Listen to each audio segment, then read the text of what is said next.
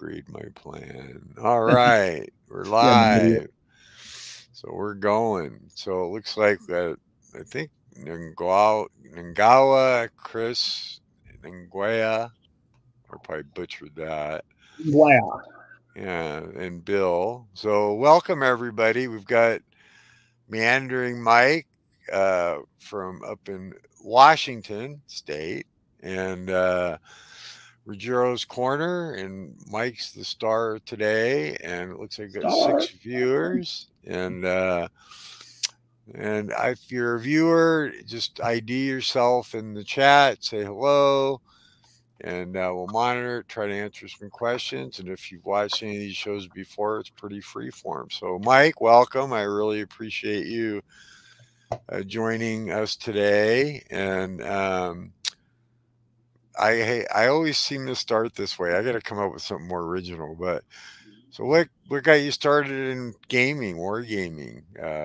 What's going on, and we'll talk a little bit, see how it goes from there.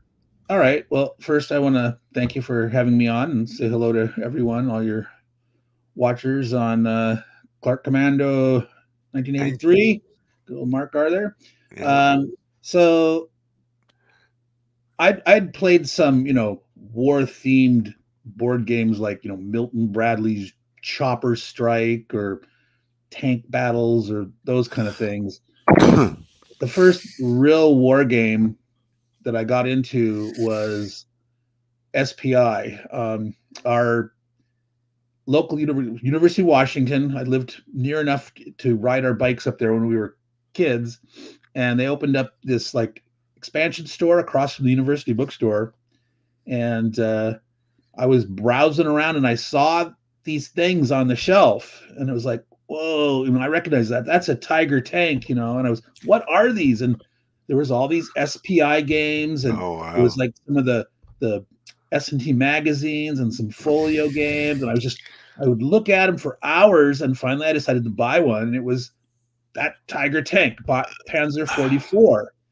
So that was back in like 1975, Oh wow. where Okay. I was like in 8th grade or the end of 7th grade or something, I was and 10. I'll tell you, it was nothing like Chopper Strike or Tank Battle from Milton Bradley. I had to read the rules three times before I could understand what was going on and actually start to try to play. So that was my introduction to real wargaming.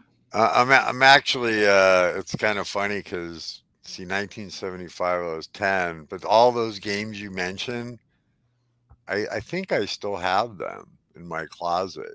Um, I know I have Tank Battle, and I know that I have Course Stratego and stuff, and I want to say I have Chopper Strike. Now you made me think I'm gonna have to go look. I think I actually still have that in my closet. But and then wow, a university store. That's it's very interesting, and absolutely, I've mentioned before, we tend to forget though wargaming has its own language, right? And I've told Oh my yeah. told my story a million times, so I'm not going to tell it again. But Tactics too, when I got that, I was literally 10 years old, and I remember if I probably didn't play it correctly for at least 6 months. Like I just did not. Zones of control. Move what? Oh, we'll just do it this way. And I don't remember how I did it, but yeah, no, amazing. And I want people in that are in the chat here that we got, just so you know, if you have some questions, pop questions up, etc. So I'm gonna ask you what uh what got you to how long ago did you like, a lot of people don't know Meandering Mike, he has his own YouTube channel, and so talk a little bit about that. What motivated you to start it? When did whatever you want to share about it? When did you start it? How long? Just you know, uh, what I know why I did mine, but why do why do we spend the time So that we do? Why do you do it? somewhere along the line, uh, decided to retire early. Part of it was because of the pandemic, and my wife and I both decided that we were gonna try to make that work. And I had a plan where I wanted to spend some of my times playing, the war games from the past. I had been accumulating more and more, starting basically in 2017 when I thought about getting into game design again, but didn't have any real plans to do anything about it until I eventually retired.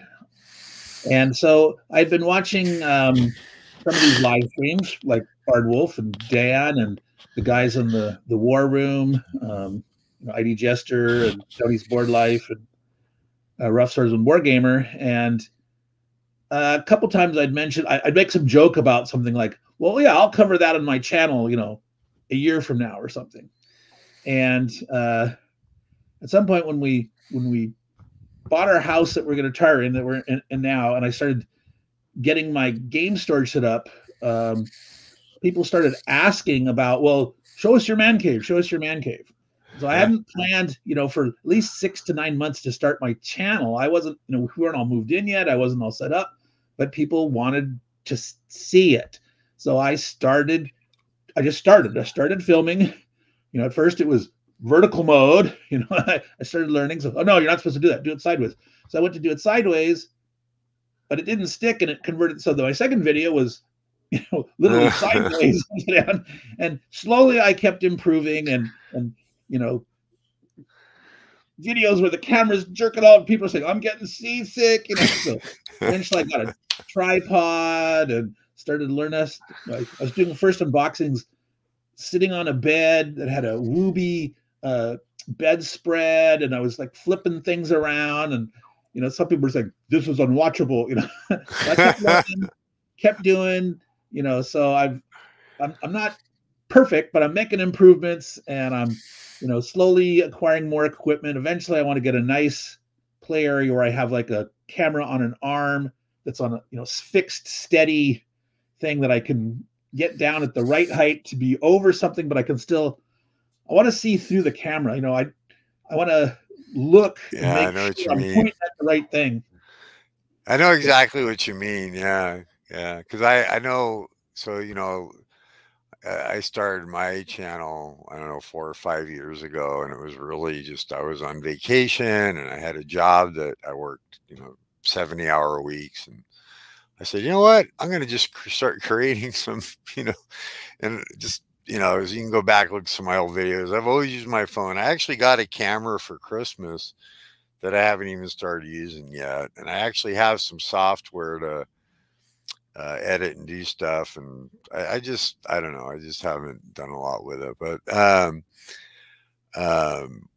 obviously, right, it's fun and it's, my challenge is, I did get a tripod and I use my phone still, but, is every once in a while I've gotten better at it, is make sure I'm not like leaning in front of my camera. So you just see like the back of my head, which actually I've deleted those videos and had to redo stuff. But, so what brings you the most fun doing it? What's your motivation? Like, I mean, obviously we do it for fun, otherwise we wouldn't do it. But there are definitely some things that are frustrating and less fun than they could be, but in general, it is fun. I like sharing the knowledge and experience I've gained over the years, and with games. Like I said, I was playing way back in the early mid 70s, and played quite extensively up through the 80s until the early 90s when I got married. Then I pretty much stopped playing all sorts of board games and war games other than computer games. But I really, talking about tactics and strategies. And so some of my playthroughs are, quite detailed and over detailed in most cases. So I'm trying to find that happy balance between, talking at a high level and some of the detail, and not make something like I filmed over 20 hours of Britannia content. That's my top 2 favorite war games are Britannia by Louis Pulsifer, and then SPI's Battle for Germany by Jim Dunnigan. And, wow. Over 20 hours of content is too much. No, no one Well, should. hey, if you enjoy it, right? So I'm going to just share a couple comments here, and then we got a question. So Bill, by the way, I just talked to him on the phone the other day. Very, fun, friendly guy. But I guess he's sharing how he got started, right? Friend's mom came across War Games, KB Toys. Yep, I know exactly. Yeah, KB Toys. And she gave it to him. Squad leader. Yep. I mean, come on, Roger McGowan. That's just classic artwork. I'm a big fanboy. And then you grab Third Reich, Bill. That's pretty interesting because the reason I say that is because I went from Tactics 2, and for Christmas, I got Third Reich. And I think that took me like another year to figure out, you know, after that. But Nguya Chris got a question here, right? So you know him. So I've heard that actual generals and such played war games. True. That's very true. Uh, is there a general you'd like to play against, and in which game? Well, my just automatic response would say Napoleon.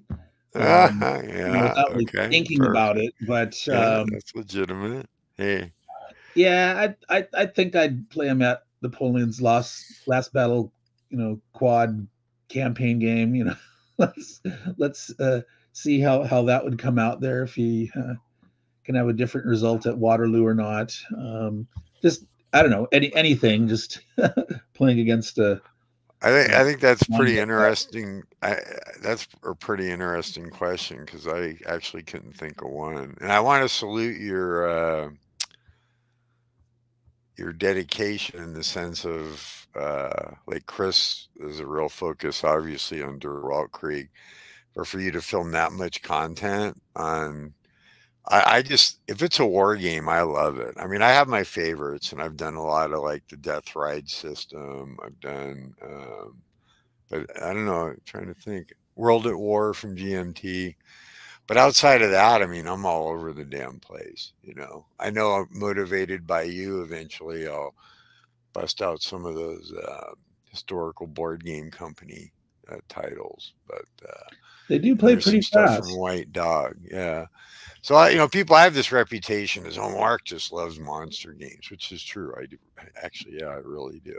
But I'll play it if it's a war game, I'll play it. I'm definitely not the guy to ask, hey, Mark, because I like to try to find, I think, what's good in a game. I'll criticize a game constructively, but I like to find what's good in it because I'm not a creator. And without the creators, we don't have a hobby. So, and but I appreciate like your videos. What's some of your favorite, sorry, what's some of your favorite? So you said Britannia, and what was the other game you said is one of your Battle favorite? for Germany from SPI. Yep, It's the right. one where one Yep, side yep. plays the Western Allies and the Germans on the East Front, and then the Soviets play, and then they run the Germans on the Western Front. I, And I yeah. I we I have. actually Sorry, go ahead. Yes. we actually played that in high school a few times where I would play the three-player variant. I would be the Germans. I would get both sides, and I would win. So some of my guys they weren't quite as up on the tactics and hadn't played it as much, but it was a lot of fun to try to win as the Germans, and I won like 3 out of 4 games as the Germans, which was Wow. pretty amazing. But I came up with some cheesy tactics against the Russians, and trying to force them to get exchanges and lose those fronts, those big 8-20 defense 3 movement guys and things like that. I have the SPI version and I have the Decision remake, which is right, but the one that just got done like a year or two ago or Yeah, so. yeah. I've not played the new version yet. I mean, graphically, the new ones look nice, but I'm always a little leery about how decision games sometimes change things. Well, I'm here to tell you that I really believe they've turned a corner because Doc's actually retired now. So, and I get it. I don't want to, focus on it. People, you know, tend to, I hear you. They've made some big boo boos, but I think some of their, like, I got to tell you, Ultimate Edition Toller Krieg is like I'm on my second 4-player game, and it's Wow, out of awesome. the park. Yeah, it's phenomenal game. It's like yeah, it's but I think they're doing a lot better. But that being said, let's see here. Scott, what is there? Yeah, Bill got. Let's see, what does he say? This will help me. SPI entered the picture because of his mom again. Local family bookstore had over 100 titles. We cut a lot of grass. Oh, I bet. Damn. Yeah, I can. Yeah. What's your favorite? So you've been around a little bit longer. Well, you're a little bit older than me. What's your? Do you have a favorite SPI game, or do you have something that really stands Well, out from that era? so like I said, like Battle for Germany was my favorite because of the experience of playing the 3-player variant. But there's quite a few that I really liked a lot. I played War in Europe a couple of times, and that was a lot of fun. I really like the Napoleon's both the Napoleon at War and the Napoleon's Last Battles.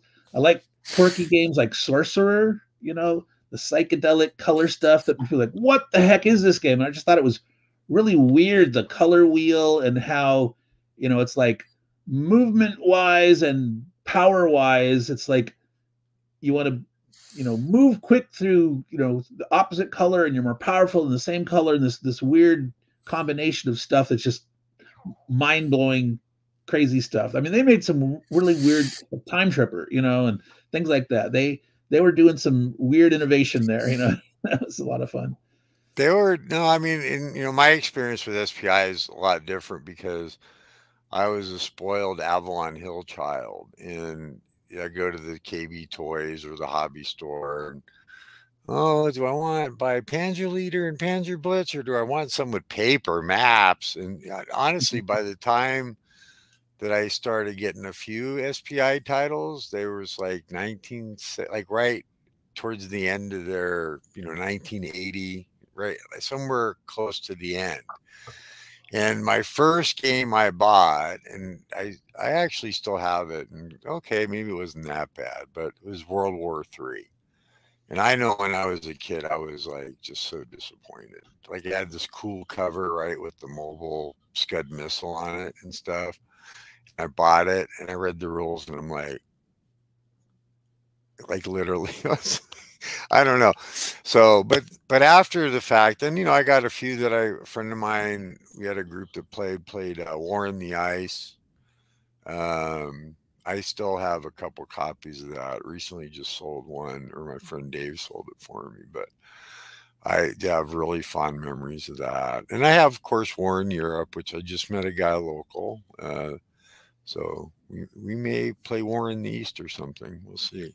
But yeah, no, interesting. How about Avalon? And I got to say, Sorcerers, I have that. I've never, I actually bought it because I like weird stuff. So I said, "Oh, this looks really weird. Let's check it out." There is a It looks solitaire neat. scenario in Sorcerer that's actually kind of it doesn't use the most of the normal mechanics of the game, but it works as it's almost like an early States of Siege game in a way. So you should check out Okay. this one. Avalon Hill. I did enjoy a number of the titles. I never had I never had Africa Corps or Stalingrad or Bulge, but I actually got 1776 as a Christmas present, and I played that a fair bit. And I couldn't play, the advanced was with the tactical cards because you're like trying to decide against yourself. And so Right. tried to experiment, but I liked the overall game, and I had outdoor survival and had D-Day. Excuse me. So I did have a lot of fun with those too.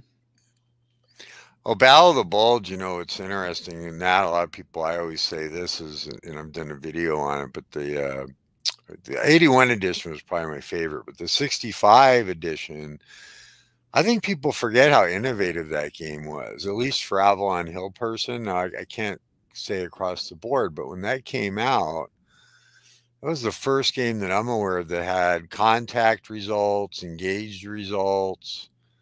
It wasn't just your typical 3-to-1 table, right? And I played, I know I played a ton of that, but What about outside of the two main companies, SPI and Avalon Hill? And we'll get into more modern stuff here in a little bit, but like you got when SPI took over TSR, you got 3W, all kind of. They're not super old, but well, they are if you go back to their England days. But 3W and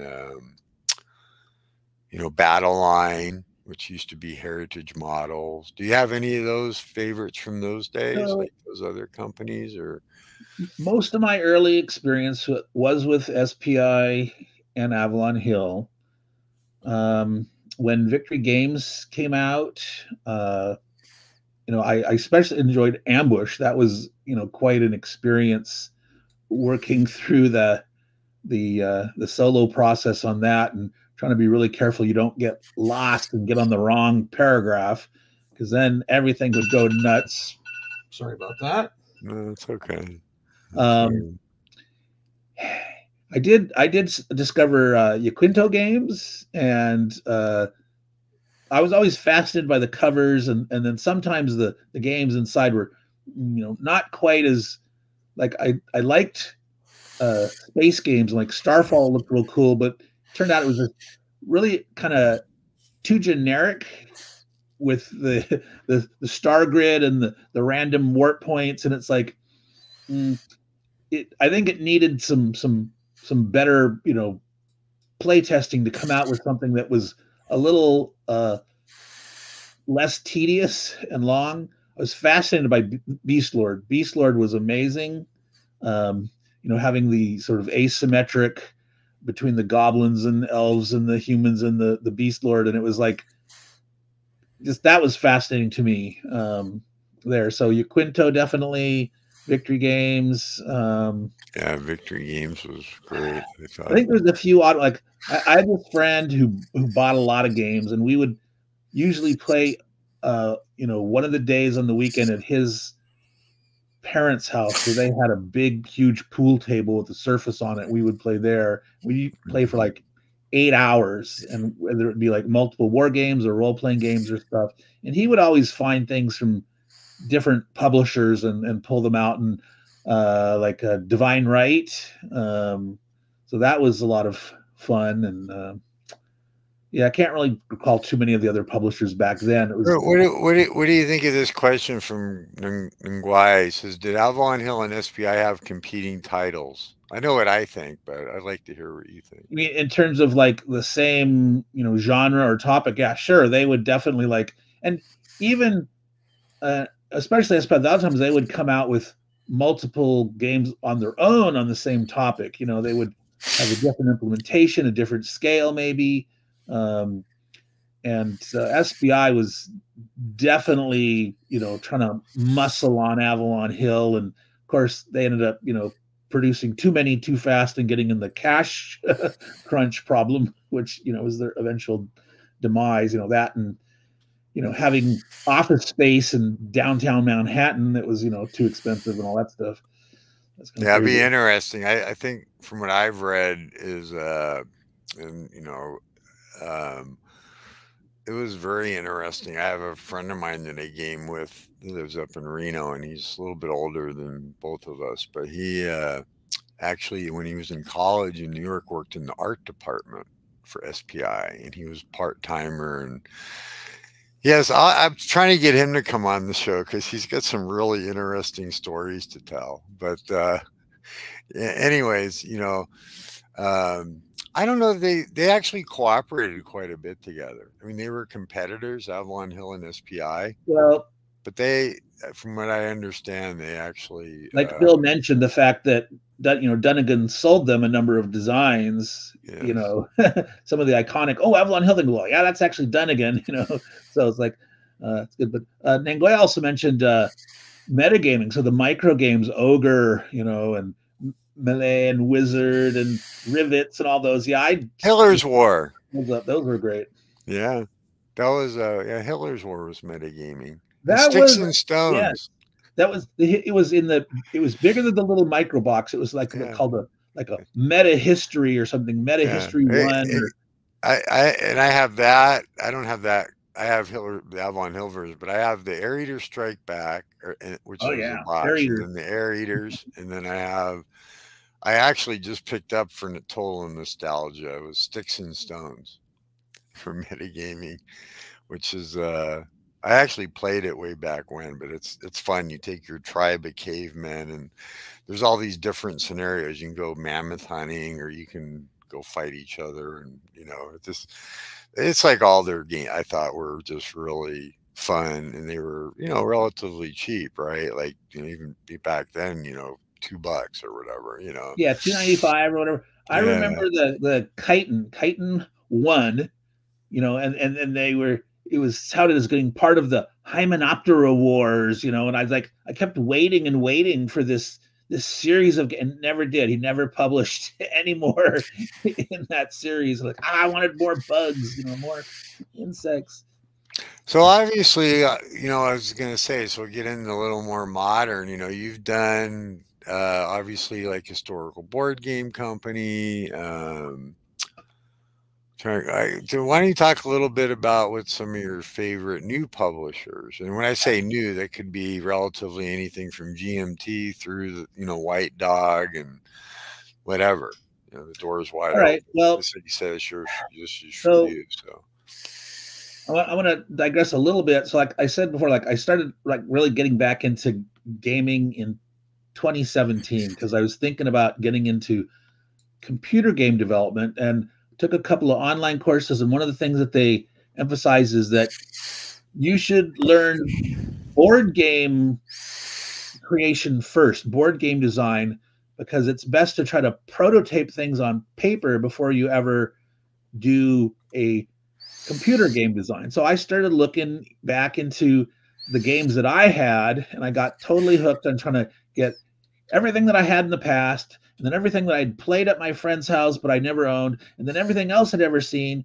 And so I started getting exposed to more and more non-war games, board games, and I just almost like, I kept joking, well, I don't have them all yet. Um, so, anything from Z-Man, Fantasy Flight Games, Mayfair, in the war game market. So Hollenspiele is another one that to me is like I'd seen some of their titles and says, oh, I don't want to wait to get it all the way from Holland. And it's like, oh, it's in America. I was expecting the shipping. I was like, oh, I got to get this game, this Siege of Ismail. It's like, oh, this siege in the 1450s or whatever. It just sounded fascinating. And I was like, oh, it's an American company. So then I got hooked on trying to collect them all. It's like they have the stupid number on the side of the box, the hex number, and like once I start seeing those numbers, like, oh, I have gaps, I have to fill them in. So I started buying them all. And I'm at the point where I don't Wow. have them all, but I have like the first 72 Oh, wow. games Okay. that they've released, and then maybe one other one, So like they just released their 80th game, and I have like 73 of them. It's Wow. crazy. No, I don't know if it's crazy because I for a long time did the same thing. I'm a completionist, right? Yeah, exactly. Not with Hollandspiele. I have like 3 or 4 of them, and the small publishers. I want to say if I did a count, it'd be somewhere around 12. I'd probably have more White Dog games than anything, but more because I like to just buy. Like I said, oh, that looks like an interesting subject. And, I have stuff from companies in Europe, like one offs and stuff that are like, oh, this is a battle from 1621 that I know absolutely nothing about. Right. Like you know, so that's interesting. Let's see here. So we got I'll, 9 I'll tell you, people. there's a real appeal to discovering those obscure titles, from independent publishers, things that have been desktop published, um, and it's just amazing. And I'll hear on someone's live stream or someone talk about something, and I'll zoom in on it, and oh my god, I have to have this obscure thing. Like, what was the one I bought? It was a certain period of history in India. Owls and crows, or crows and owls. I can't remember. And someone had mentioned it like on the Compass live stream, and I had to go out and buy it. I just tracked it down and actually got a hold of the designer who created it, and he said he had to go search an old box, that had gotten slightly mildewed, and he had like 10 copies left, and he sold me one, and he sold it for just like $30, and it was like just fun tracking that down. Yeah, no, it looks like we're featuring Chris here, but it's just, yeah, no, the weird subjects, it just I'm the same way. I'm, obviously for obvious reasons selling a lot of my collection, but I'm still buying here and there, and it's like, I still tend to like, ooh, I hear something, like, ooh, I gotta hunt the copy of that down, right? But so Nguyen, Chris, can you recommend people on YouTube or somewhere else that might not know about? Yeah, you need to get on Facebook, Chris. Create a fake account. There's lots of wargaming on there. Sorry, I know I've emailed you about it. So, but anyway, I've been trying but to I don't convince him know. also to get on Facebook. Yeah, I know he needs to, but it's up to him. What about YouTube? Can you talk about it? I mean, I'm only subscribed. I mean, I watch you, Artie, and Mo the most. I'm probably subscribed to. I can't even count how many different channels I'm So actually subscribed yeah, to. there are tons of channels out there about board games. War games, not as much, but there's still a ton, right? Yeah, well, And yeah. some of the content is hit or miss for some people. Some don't produce that regularly. Some are folks that like. At first, I didn't like their content, and then I learned to love it. There's like different people have different styles. And sometimes I'm sure there's people that don't like my style of talking or the way I ramble about certain things, and that's fine. I mean, there's different strokes, different folks, and that. But certainly, Dan and Artie, the Player's Aid, um, Mo, um, Kev, and Gimpy. Who's the There's guy? There's ID Jester. Who's the guy in Australia that does? There's a guy off the. So you're gonna make me look on my phone. yeah, there's a lot of times I don't like remember where they're from, and sometimes I don't recognize the accents or not. Yeah, Um, there's a rough swordsman. He's from England, I yep, think. yep. But no, there's a guy from Australia, and I'll remember it before we get off. I like watching his. He's done a lot of World in Flames, and he's doing, of course, Axis Edition, Ultimate Edition right now. And no, Chris, you don't have to shut up. You can keep asking questions. That's fine. Yeah, and there's Nanguea's channel. Don't forget Nanguea Oh, here if you you're into go. Weltkrieg, Of course, we or can't or if you're forget. into just World Wait, War One wait, information. yeah. And then, of course, we got, don't forget, if you're into Napoleonics, Eric's Game Table, and then Nathan Wise Guy. Yeah, that might be him. Eric. Eric does some really good sort of tutorials about Napoleonic Excellent. tactics. I mean, I started getting a real appreciation for when he was talking about, here's La Bataille, and here's these how you implement these formations and why there's these gaps, and your cavalry can go through here and artillery can shoot here, and it's like, holy moly, like not just line them up and clash. It's like, no, you're gonna get your butt kicked if you do that. If you actually know the tactics and learn how to implement them in the system, you'll do so much better. And that was like eye-opening stuff. So yeah. Yeah, I love that series, like you said, that Eric's done there. Yeah, absolutely. Right. The Napoleonics, the La Bataille. I love La Bataille, by the way. But yeah, and then there's, I think what's interesting too, and some of the people are regulars on here, but like you do replays, I do replays. Obviously, Chris does replays of Der Weltkrieg, and I don't know if people realize how hard those are to do and get them correctly. Because, well, I don't know about you. I always appreciate when people say, "Mark, you screwed this up." Hey, thank you. That means you watched it, right? Yeah. but, Yeah. you know, Absolutely. but yeah, there are a lot of work. So, I love getting the feedback. And so far, 99.9% has all been nice and polite stuff. And so absolutely, oh correct yeah, absolutely. criticism, all that stuff. Love I it. did. I did a series on Anzio, I did a few videos on the Avalon Hill Anzio. And there was this guy, and I even eventually started, I just would tell people in the videos, make sure you go read the comments. Cause there was a guy, like, I think it's the only game that I can't remember his name, but I got to believe it's the only game he's ever played. I mean, it was like his knowledge was amazing. And I was like, go read the comments. And I actually had some email exchanges with him, and he didn't want to do it. I said, you really need to put together a player's guide. Like his knowledge was something else. It really was.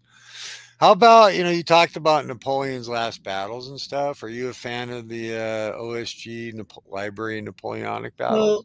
Well, I'm certainly a fan that they're publishing all those. I love the maps. I've not yet had a chance to play them yet. And one of my goals was to say, okay, I'm going to play all these old Napoleon's Last Battle Quad, and then I'm going to play them in the Napoleon's Last Gamble, and see the difference. Sort of do a compare and contrast. I just haven't had a chance to get around to that. There's so much stuff that I want to do, and my ability to buy 10 titles for every one I play is ridiculous. But yeah, I'm definitely a big fan of Zucker's work. Just haven't played the new stuff yet. Yeah, I'll just say this: I've played them. I think they're great. I mean, I've played them all, obviously, but I really enjoy them. They're colorful. They set the mood. How about VUCA simulations? Do you have any of their games? I'm I a, did. I've picked up not all of them. I've decided to I'm not buying like naval games now, and not buying air games. There's a few exceptions, but um, I like the production. And I've seen people play like Across the River Boog and things like that, and I can tell that some of the games are a little too fiddly and too much dicing. It's like the amount of activation rolls for this way and that way, and Boog just seems crazy to me. But uh, I'm also totally into comparative study of design systems, and so some of these games, even if I'm not necessarily going to end up playing them or to much great extent, I like to go and look at the mechanisms and figure out what's going on in the games to be able to leverage them for my own games, and just try to figure out what's there. So yeah, VUCA is just really knocking them out of the park, kind up with really good titles and great production quality. what I got to say this: I met them at Consim Expo last year, which, knock on wood, I'll be getting to go to again this year. But I got to tell you, these guys, they were play testing a Napoleonic 1812 game the whole week. And of course, I was busy playing Death Threat Normandy. But anyways, long story short, every time I'd go out and by the way, it's a bucket list convention. If you've never been, you should go. But the game was getting played, and it literally looked like final production. But anyways, what was interesting was, sitting there listening sometimes, the kibitzing that was going on about the game with the players was that impressed me was two things. Was almost every time was like, man, that game came down to the last die roll, right? Or it was really close. And then what amazed me was Patrick from VUCA would be sitting there with his notebook, and he'd be like, oh, we got to fix that. We got to fix this. Like, and I feel like their stuff, it's getting better, but it's graphically, it's stunning. And then, but I like their stuff's really well play tested. And they're a group of young kid. I mean, kid's a relative term, but Yeah, right, they're right. in their early I'm 30s. 61, so they're in their 30s. Yeah, Yeah, they're in their early they're 30s. And what's in half my they did age, sort of. really quick, people may not know this. Their main business though is high-end poker supplies. Huh.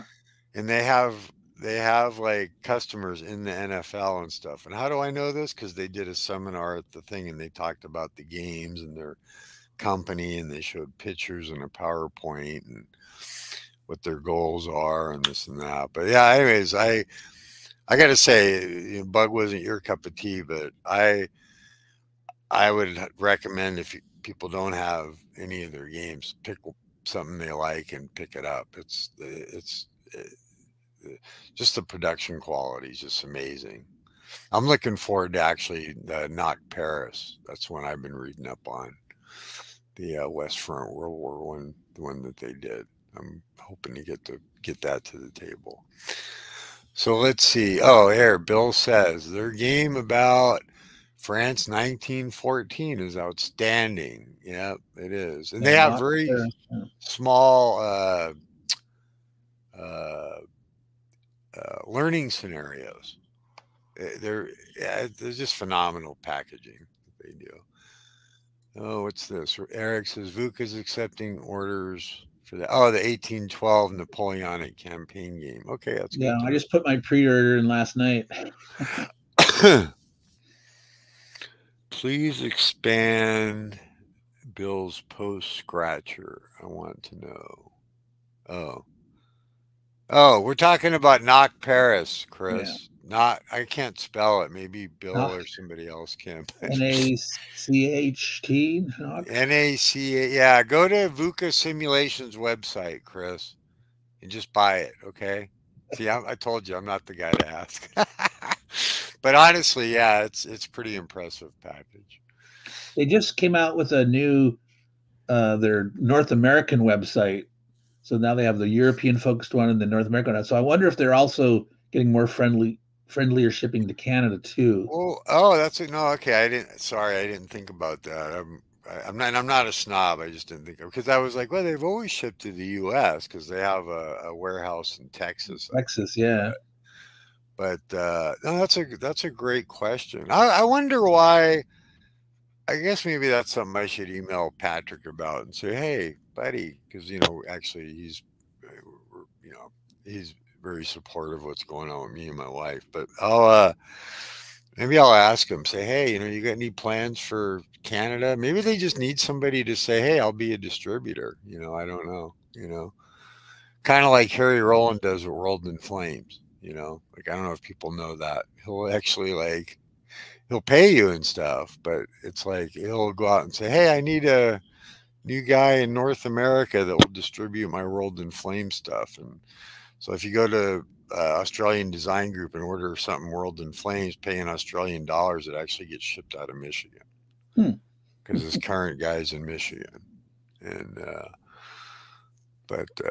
yeah, it's interesting.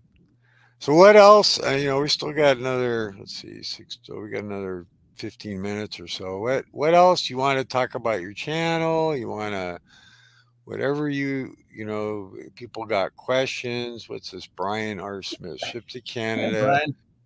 Here we go. Hang on. What does he say? Heavy surcharges we have to accept to be in this hobby. Okay. Yeah. I guess that's in regards to like the import fees and stuff. So, Yeah.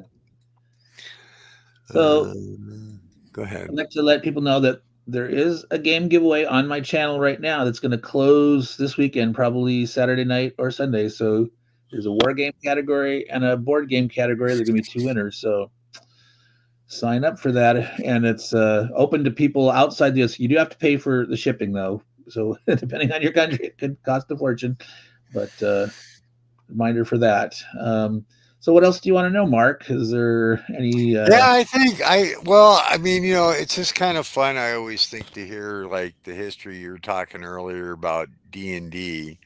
So actually my burning question is how far back, since wargaming you went back to 1975, how far back do you go with Dungeons and Dragons? So I was in high school, and was I a sophomore or a freshman?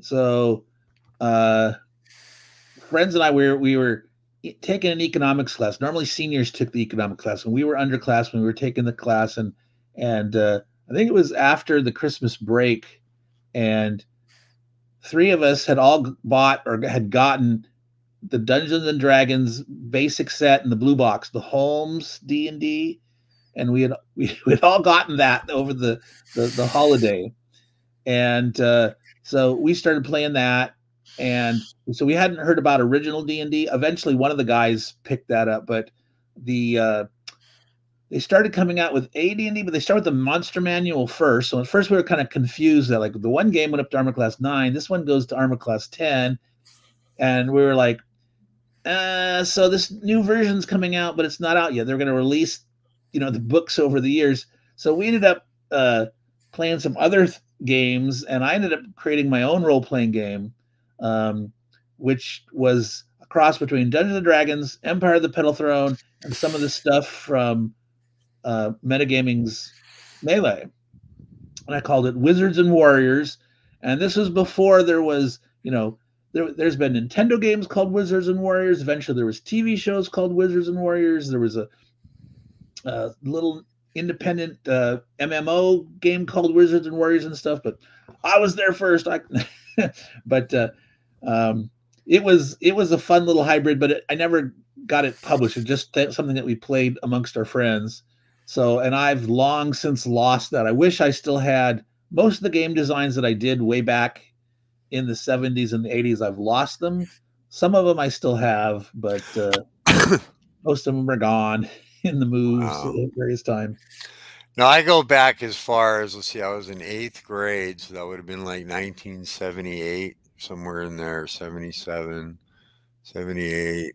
And there was was I or 7th grade? I can't remember, but there was a kid had the white box, and we played that. Now I'm sure it wasn't a first printing because it was that late, but that was my introduction.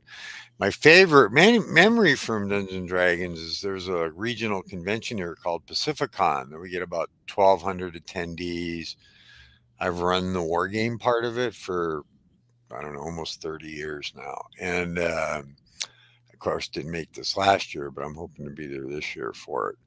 But I had breakfast with, one year our guest was Dave Arneson, and they had a thing where you could pay to have breakfast with them, and so I paid my whatever $10, and we had a nice table, and it was really wonderful being at that table with David Arneson. He talked about creating Blackmore, and he didn't, very honestly, just a wonderful gentleman. Like, didn't once get into any of the conflict between him and Gygax. It was just how wonderful the game was, and I got to tell, I'll never forget that ever. Like, it was just a phenomenal breakfast. And it's funny, there's a group that I found locally that still plays first edition advanced D&D. So I'm waiting for them to say, hey, Mark, if you want to play, we're going to start up again. So we'll see. And then recently for me, you talk about old school. So I would like to know, is there any old school? But I want to tell you, I think what's interesting is there's like a mini revival going on around here of Starfleet battles. Of all games, right? Have you ever played Starfleet battles? Yeah, I very had complex, but very crunchy. Big, like 3.5-inch binder. I can still picture it's like a dark forest green. It had all the SSD sheets in it that I had made copies of and put them in the protector sheets. And oh man, I had explodes, right? Yeah. But it was like hard to play big battles. If you got 4 or 5 people together and you wanted to have enough build points, and you'd come up with crazy stuff that's just going to take forever to play. Right. No doubt. I'm not saying it's for the lighthearted. I mean, the only thing we're doing right now in the group, it's free online. They have this cadets training book, and it walks you through. And so we're doing that. And then, I pulled out my old master rule book, and like you said, it's like, but it's one of those games too where, in fairness, I play ASL. I'm not scared of complexity, but in fairness, you can get as crazy as you want, or you can kind of pick where you want to be with the game. The interaction of the rule systems got to be a combinatorial explosion, which was their problem, trying to keep track of, this expanding sphere generator and this, ADD and this thing here and enveloping plasma torpedo. And I was like, oh my God.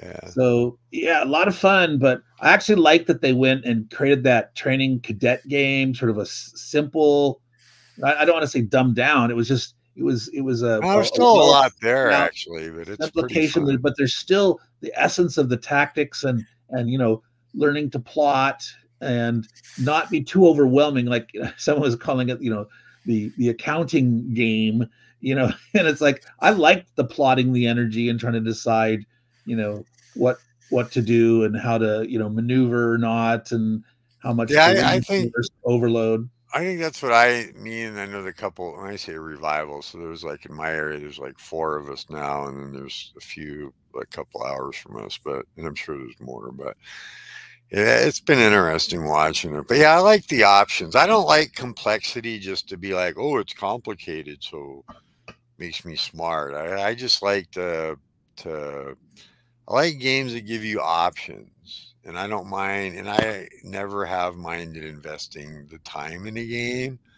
But there are games too, let's be clear, that are mechanically simple but complex, like in strategy and Well, stuff yes, too, right? interesting decisions. That's what it's all Yes, about. That's the that's the key. enjoyment. Yeah. So Probably yeah. I think the only game I've ever played that I did not like because it was too simple or too generic was the gamers, of course, did the standard combat series, and I've enjoyed a lot of those titles over the years.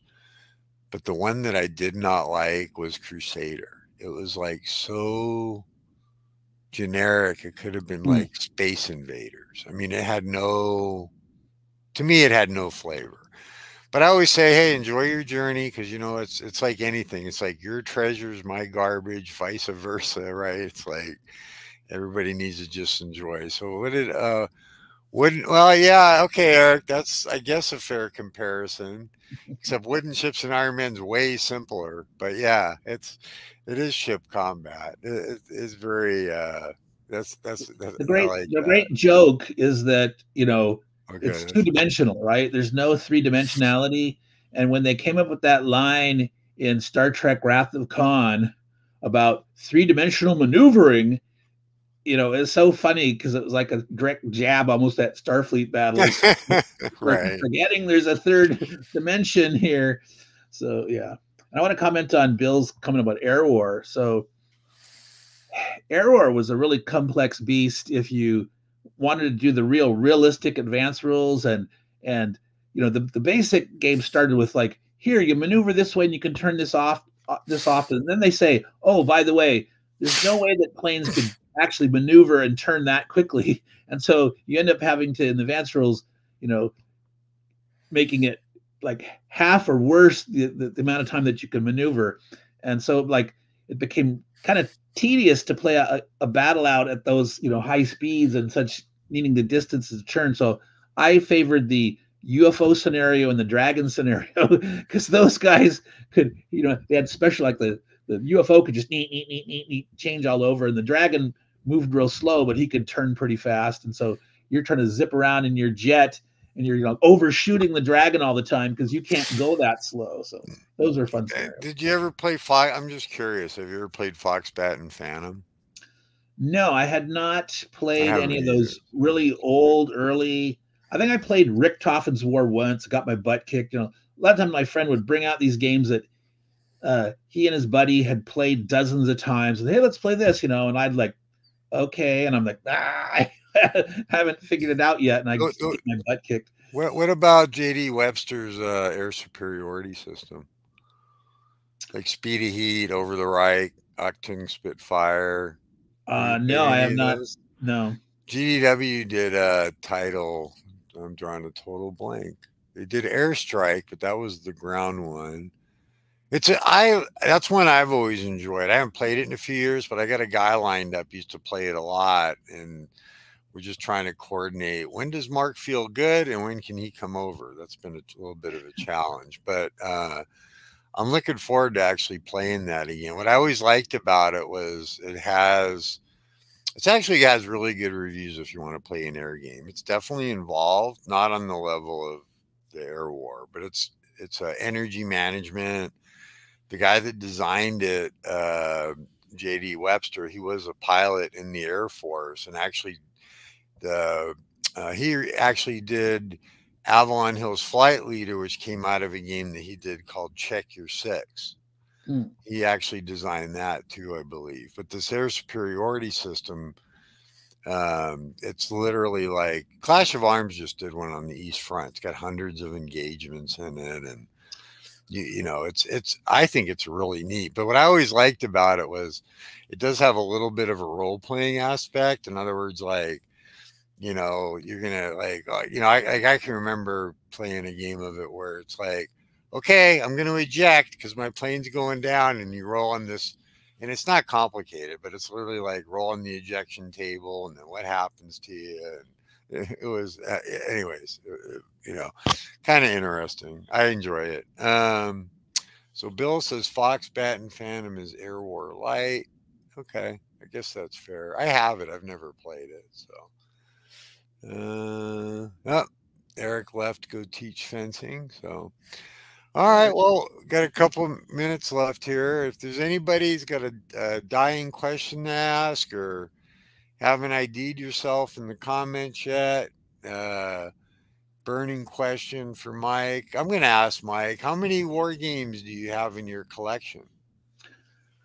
Well, so Board Game Geek tells me that I'm a Herculean collector, which I Okay. think is in the order of 3 or 4 thousand games. But Okay. that includes all the, I have a bunch of board games, card games, and I've tried to track them all in Board Game Geek. You're way more organized Well, than me. My board game list is so out of whack. It's not even funny. I But I had to keep up because I kept buying things that I already had, and sometimes like I would forget something and say, "Oh, wait a that minute." never happens to I put me a ever. pile aside and I was going to log it and I didn't, and so like, oops. But sometimes even if I'm logging, I've had a case where I've got duplicates because I bought one, forgot about it, it hasn't come yet, and bought another one.